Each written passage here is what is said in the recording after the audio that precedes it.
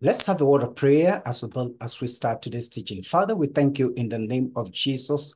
Lord, we appreciate you again for the desire to want to study your word. Job said, I have treasured your word more than my necessary food. And we thank you, Lord, for grace for us also to treasure even your word.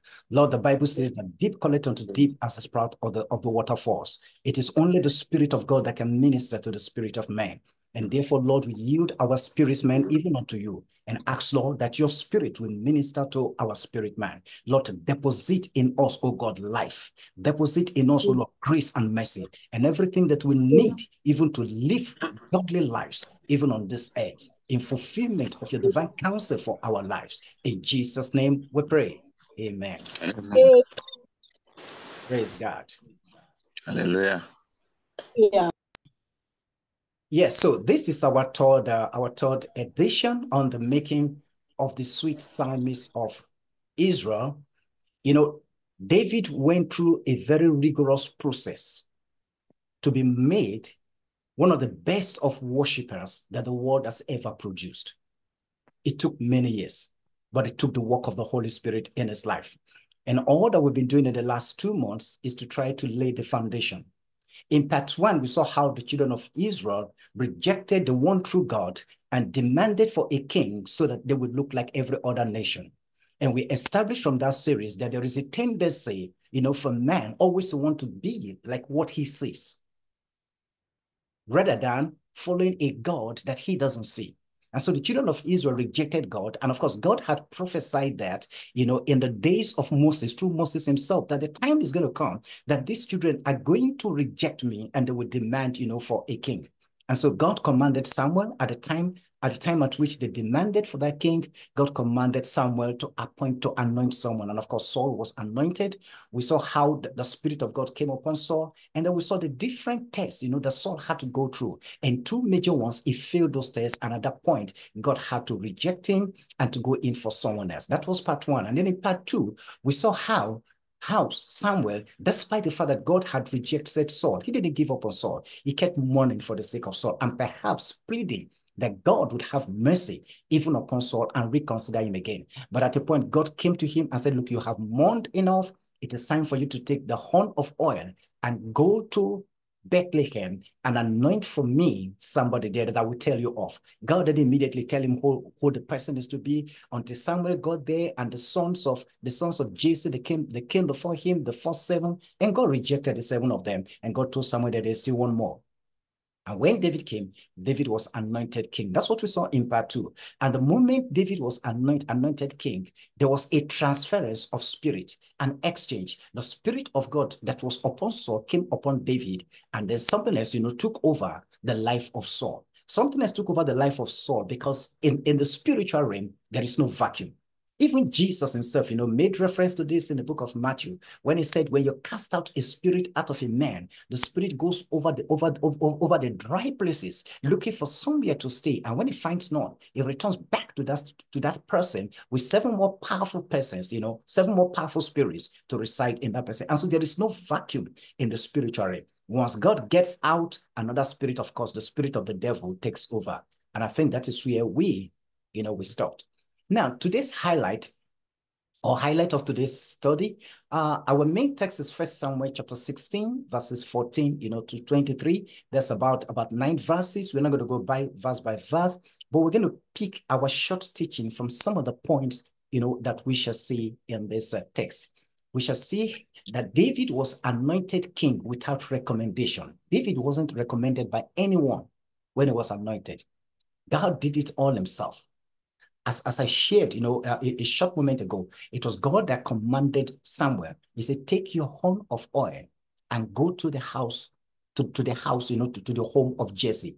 Even Samuel didn't know who the king to be anointed to be. He didn't know. And so it was not a case of David being recommended. He wasn't recommended by anyone. When God is going to put his anointing upon individuals, he does not need anybody to recommend who that person is to be, because God knows the in and the out of us. The Bible says, if he himself said, he said, you look on the outside of men, but I look at the inside. I begin my work from the inside. And so even Samuel himself didn't know And so it was not, David's anointing was not a case of someone recommending him. He wasn't recommended to the anointed king. On the other hand, for him to stand before King Saul, he has to be recommended. The anointing is not just going to bring him before King Saul. There's going to be the need for someone to recommend him to come into the presence of King Saul. And if there is anyone we can talk about as being great in those days, we talk about kings, because there were kingdoms in those days. Today, we would say probably president of a country, depending on the country, or a prime minister. To come into the presence of these powerful people, these most influential people in societies, even of today, there is a need for someone to recommend you. And this recommendation is not based on ethnicity. Neither is it based on race. No, it is based on practical qualification. That is, what do you have to deliver? What do you have to contribute? What impact do you have to make? That is why the Bible says that the gift of a man shall make room for him and shall bring him before great men. There must be something that you have something that you have to showcase, something that you have to present to the people that will make it worthwhile for you to be brought even such great people in the world.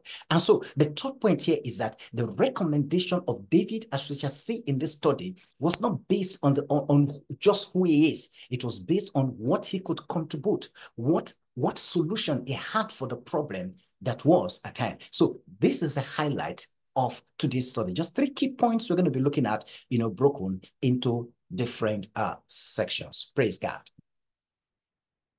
Now, the world that we live in, I call it a needs-driven world.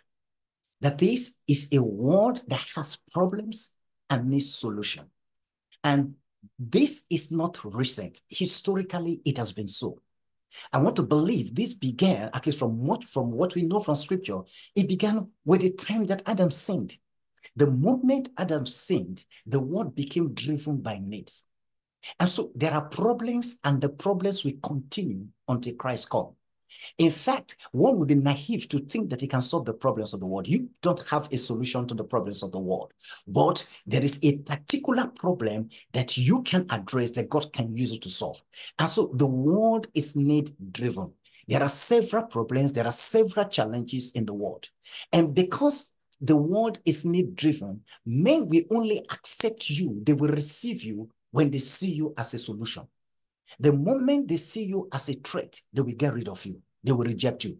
That is what happens in the world. Even in the church is not an exception. It's not an exception. Your place of work is not an exception. Your academic institution is not an exception. The moment men see you to be a solution to their problem, they will receive you. And you see that very well in scripture.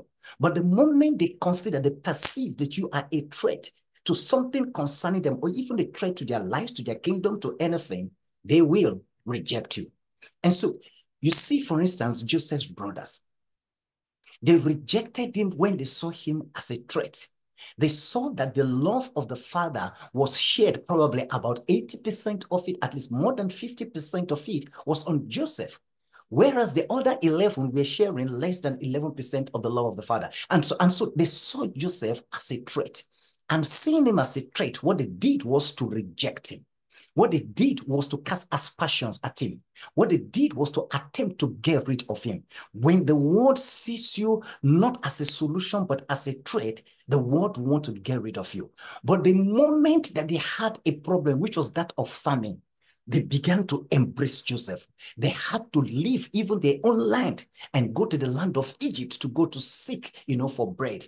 And when they met Joseph there, they were even much more willing even to receive him. Again, this world is a world that is needs driven, and we accept you when you are seen as a solution to their problem. But the moment they perceive you as a threat, they will want to get rid of you. Another example that we have in scripture is Jephthah. Jephthah was born, into a home. And in this home, of course, he was a son of a prostitute, but at least they had just one father. When it was time, to share the inheritance, they got rid of him. They said, you are not going to be a part, you're not going to partake of this inheritance. They got rid of him. They saw him as somebody who was going to share in what belonged to them. And they didn't want that to happen. So they got rid of him. They chased him, out of their home, out of even the kingdom. And what did Jephthah do? Jephthah didn't give up. Jephthah went to train himself. And the moment he became a mighty warrior, they had to send elders, to go invite him, to go plead with him. That even Jephthah began to dictate the terms of engagement. They invited him to become their leaders. Why did they reject him? Because they saw him as a threat. Why did they go to invite him? Because they had a problem and they now saw him as a solution to the problem. You got to be a solution to a problem, at least a problem in the world, before you can be received, before you can make impact. Because God didn't save you and is not keeping you in this world that you will not be a solution to something. No, God has not saved you to be a solution to your own problem. He has saved you to be a solution to problems, to challenges that are in the world. And for you to be able to play that role, you got to prepare yourself. You got to equip yourself with certain tools that you need to be able to address challenges.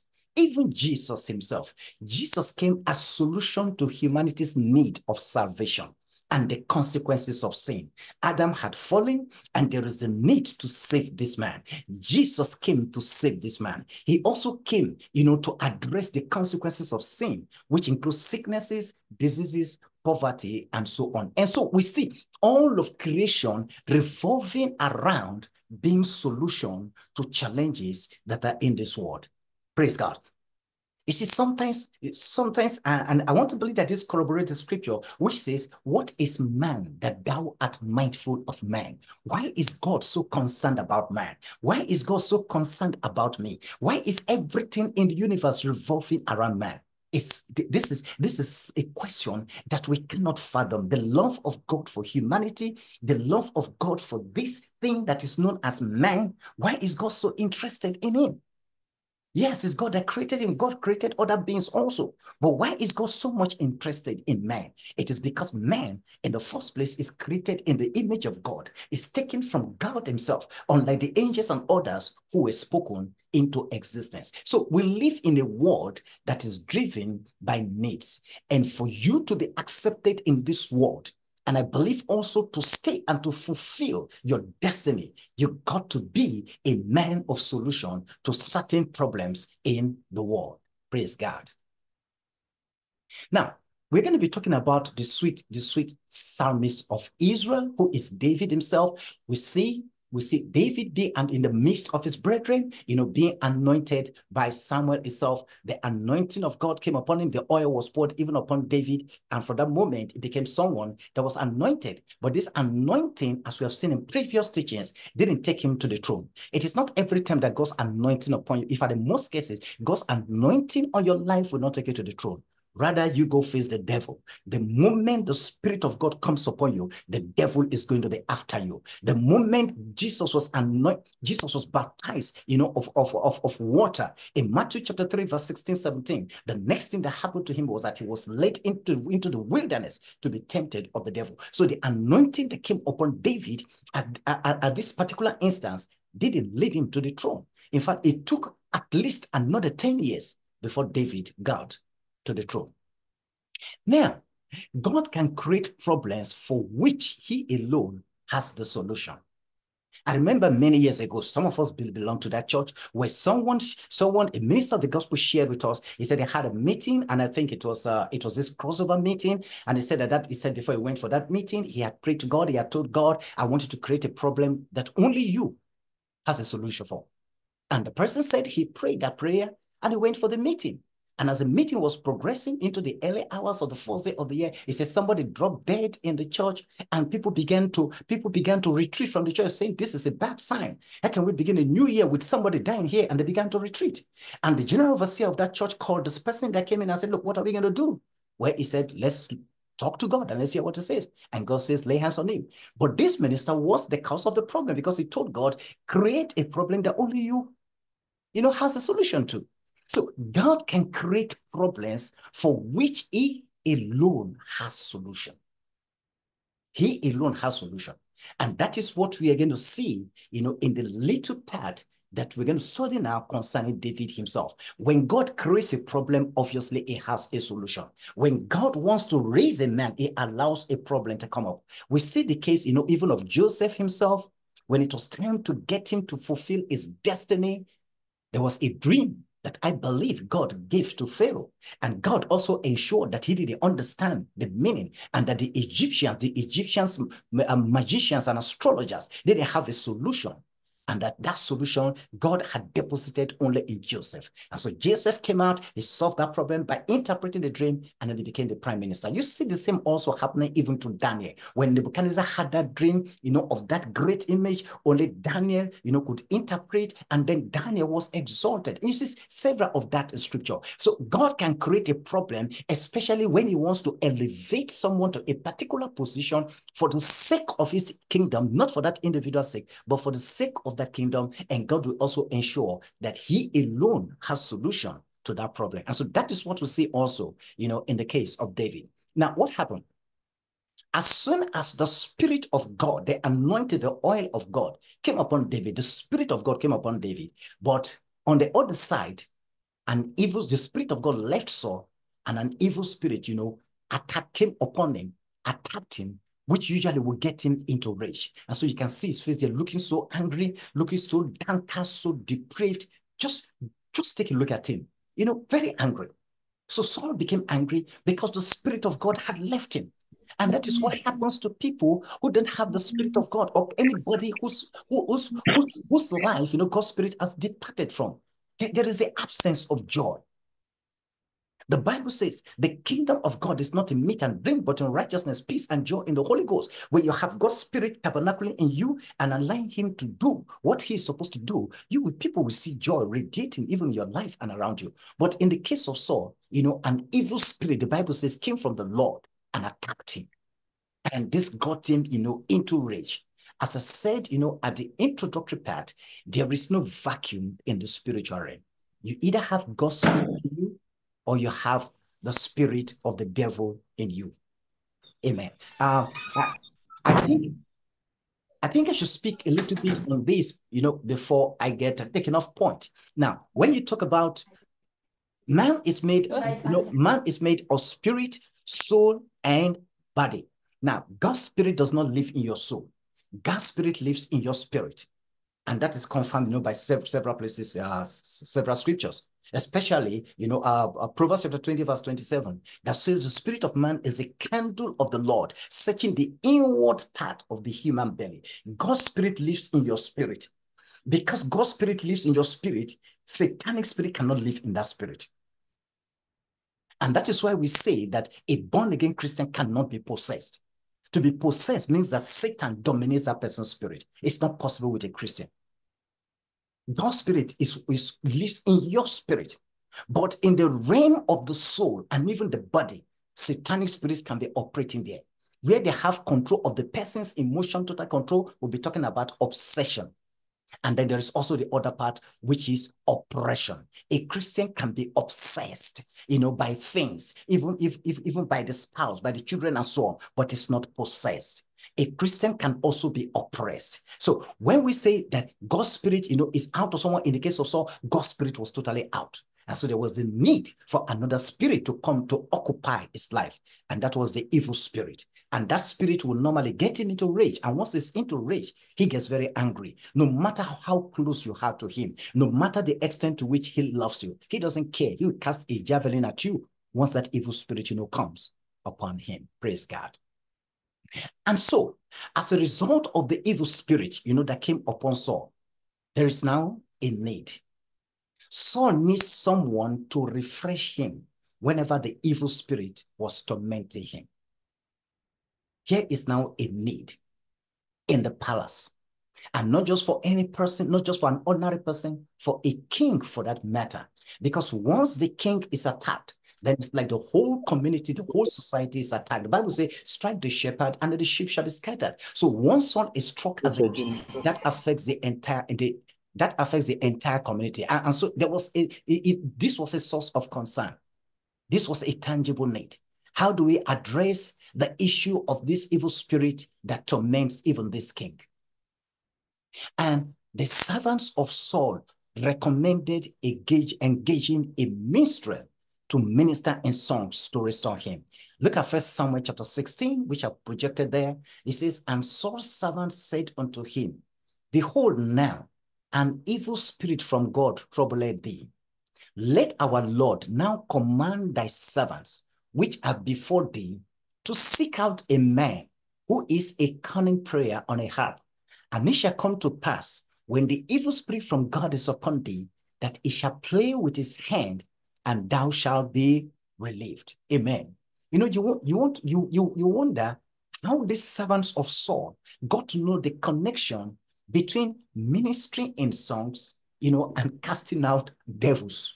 Of course, I want to believe they've had experiences, of things like that, probably with evil spirits, even people from demonic or doing what. But whatever it is, they knew of this, that look, the solution to Saul's problem is not going to look for a psychologist.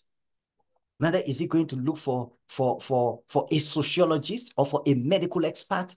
The solution to this is spiritual, and it lies in simply, ministering in songs. Because as he ministers in song, an atmosphere will be created that will not be conducive, for those demons to oppress him. And so this is the challenge. This is the problem that needed, a solution. And so the servant said, let's go look for somebody who will be a solution to this particular problem. And this person that we are going to look for is not going to be a mediocre, because we are bringing this person before the king. And we are not going to go tell the king later, oh, we are sorry, this person is not able to cast the demon out of you. Nothing like that before kings in those days, because they were so powerful.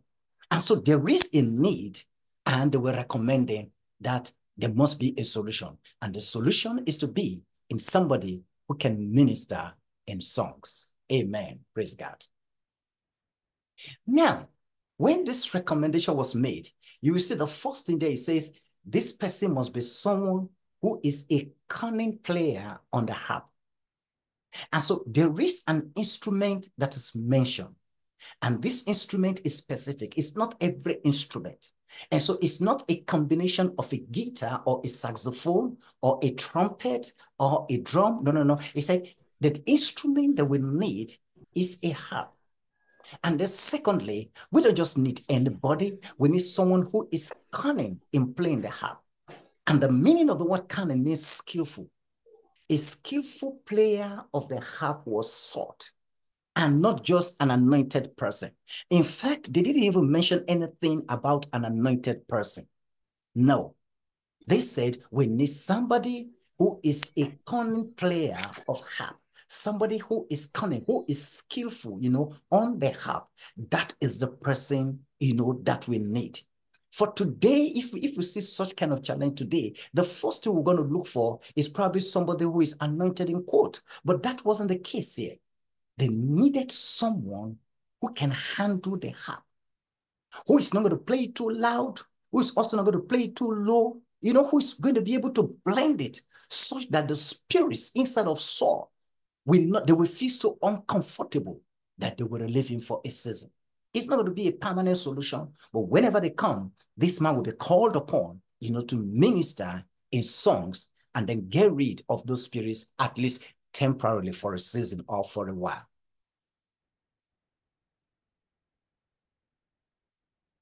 God needs skillful men today. Now, as I said in the last slide, skillfulness does not come by anointing. And that is why they didn't look for someone who is anointed. No, they needed someone who is skillful. And skillfulness comes by training and then deploying the gift or the talent. Every one of us has a gift or a talent. There is something that God has deposited in us.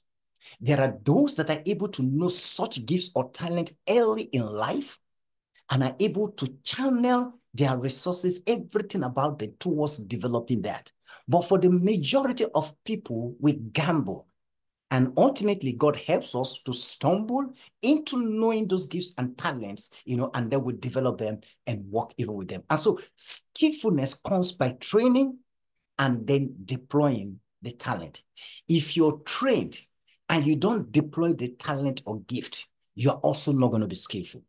All you would have known is know how people do the thing, but you won't know how to do it because there is a place for deploying the gift. If, for instance, God gives you the gift of the word of knowledge, that gift of word of knowledge does not become perfect in its operation in you simply because you have the gift.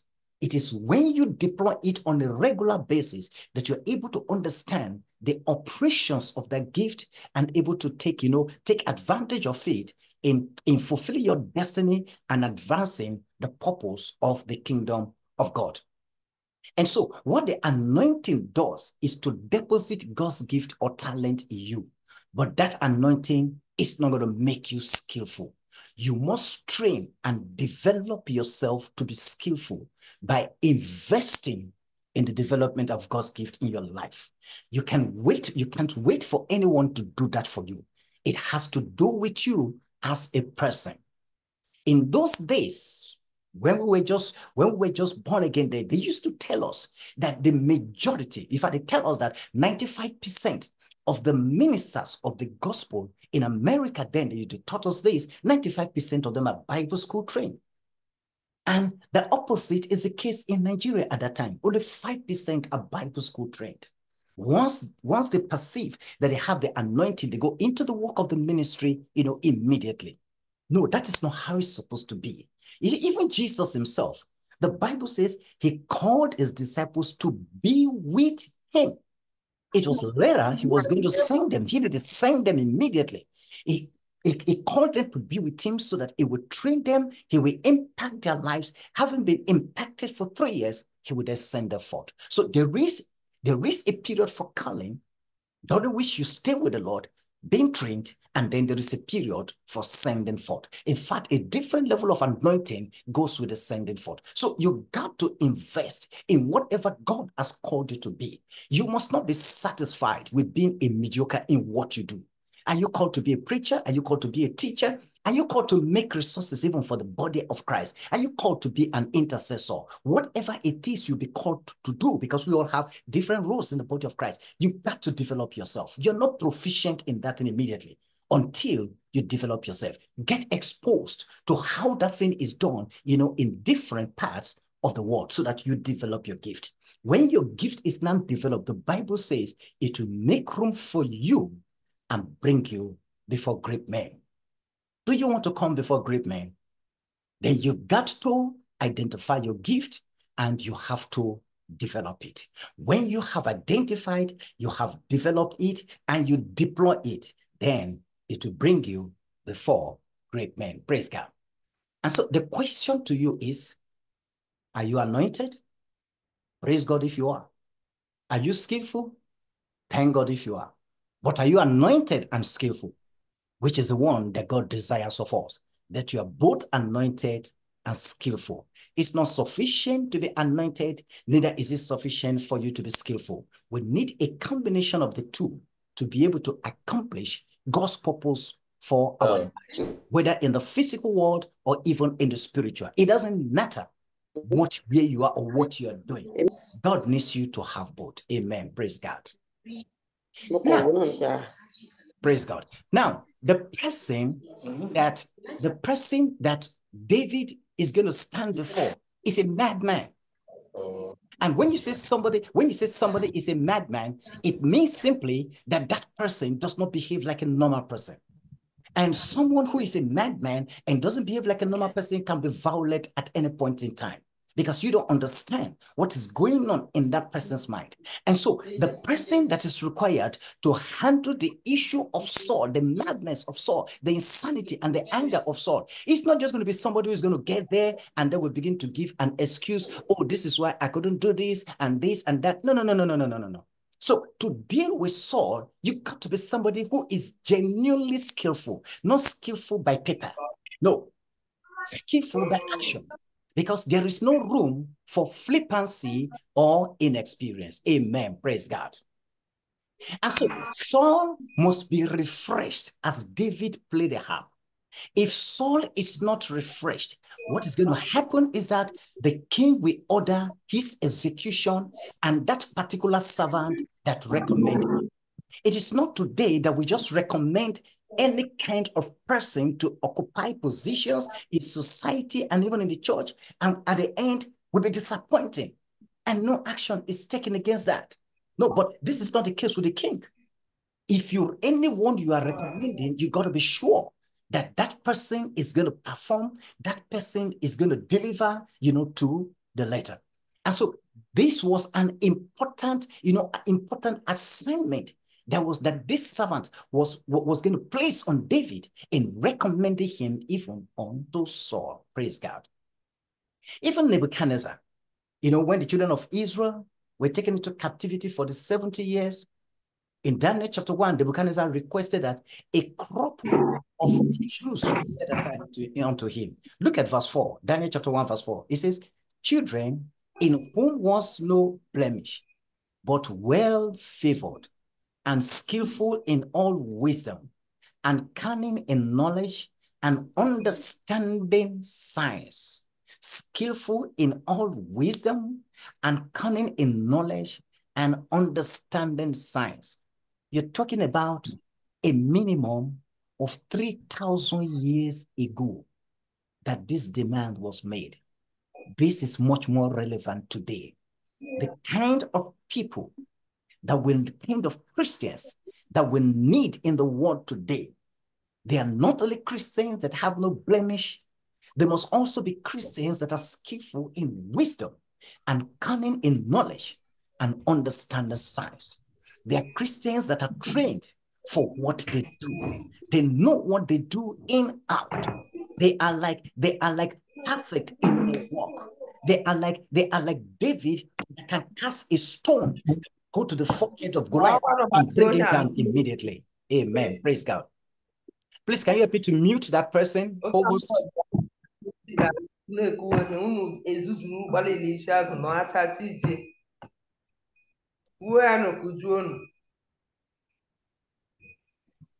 Hallelujah.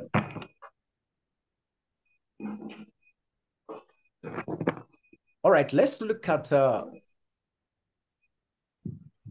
servant recommends David. Now, earlier we established, that a request there was a request, or a recommendation proposed by the servants of Saul. There was a proposal that they should get someone who is skillful and cunning in playing of harp. They should go search. But it was one of the servants that said, behold, I have seen a son of Jesse the Bethlehemite that is cunning in playing and a mighty valiant man, and a man of war, and prudent in matters, and a comely person, and the Lord is with him. Now, this point is very important. This point is very important because it wasn't, all of the servants that made this recommendation. It was one of the servants. He said, I have seen a son of Jesse. I have identified, I know of someone who is cunning, in the use of the harp. I know someone who is cunning in the use of the harp. That means that he has seen David play the harp and knew what David could do. Now, for him to have done that, it means that he must have seen David play the harp publicly. Because if David had been playing the harp secretly, there is no way this servant would have seen him. And if this servant had not seen him, he would have not been knowledgeable of the gift or the talent that David had in terms of the playing of the harp. And once it is not known, that David can play the harp that is skillful in it, that servant would not have had the confidence, of recommending him. In fact, would not even have dared to recommend him. Amen. And so it's important that whatever gift God has talented you with, don't hide it. The Bible says that no one lighted a lamp and they puts it under a bushel. No, you put it on top of the table so that no one can see with it. You don't hide your talent. You don't hide your gifts. You bring your gifts out so that men can see. Men can see and also can know what you have. Amen. Praise God. And so it's very important that you don't keep your gift, use your gift, deploy them, in an environment that men can see and know what you have. And when it is time to recommend you, men will be able to say, I know of so, so, so, and so person who has such a gift, and recommend him. And so it was a servant. Can you imagine that? Think about that. It wasn't one of the princes of Israel that recommended David. And that is why we must not look down on people. No matter the lofty position that God has taken you to in life, you don't know who is going to recommend you to a greater position. Because whatever position you are occupying now, there is a position that is greater than that. And it takes men to recommend individuals to others. And so it was a servant that recommended David. It wasn't one of the princes. You can imagine if David had encounter with this servant before and probably had looked down on this servant, had despised him, and you wonder if this servant would have recommended David. And that is why anyone that you meet in life, whether highly placed or lowly placed, learn to respect them. Accord, respect unto them. Treat them well, because you don't know when you're going to have an encounter with them again, and you will need them. And as such men, that will recommend you, and that God will use them to bring you before the king. Amen. And so as soon as Saul was brought, before this, but Paul, please mute your mic. As soon as David was brought into the king's presence, he didn't fail. Look at 1 Samuel chapter 16, verse 23. He says, and it came to pass when the evil spirit from God was upon Saul, that David took an harp and played with his hand. And so Saul was refreshed and was well, and the evil spirit departed from him. David didn't disappoint the servant that recommended him. David didn't disappoint the Jesse that released him, that gave him gifts to go stay in the palace with Saul to minister unto him. How would it have looked like if David got there, stood before the king, and played the harp, and the demons never left? It would have been embarrassing. It would have been disgraceful, not just to David himself, it would have been disgraceful, disappointing to the parents, to the relations, to even the servant that nominated or recommended him, and to King Saul himself. But we thank God, David was skillful. And because he was skillful and anointed, he was bold to stand before the king and to play the harp, to minister unto him. And the demons left him. Glory to God. How skillful are you? What is it that God has talented you with? Are you developing it? Are you training yourself? Or you are satisfied with the level that you have attained? There is still something ahead of you. You got to develop yourself. You are not yet your best, because at the peak of your best, then you'll be accomplishing, what God has called you to do. But as long as you are not yet there, you are not yet at your best. There is still room for you to develop your gift. When David was playing this harp and developed himself, I'm sure he never knew that the day was going to come when he will come into the palace of this great king of Israel to minister unto him, to stand side by side with him. If you read further that scripture, you will notice that David wasn't only playing for Saul. Saul also made him his armor bearer, because he was also a mighty man of war. But we don't want to go into that. And so he was skillful. I challenge you to develop your skill, to develop your gift or your talent, whatever it is that God has placed in you as a person. Develop it, grow it, and let it become mature. And in the fullness of time, it will bring you before great men. God bless you for listening. Thank you.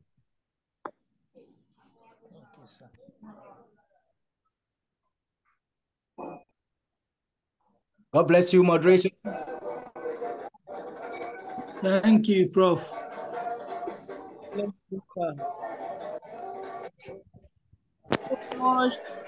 People should mute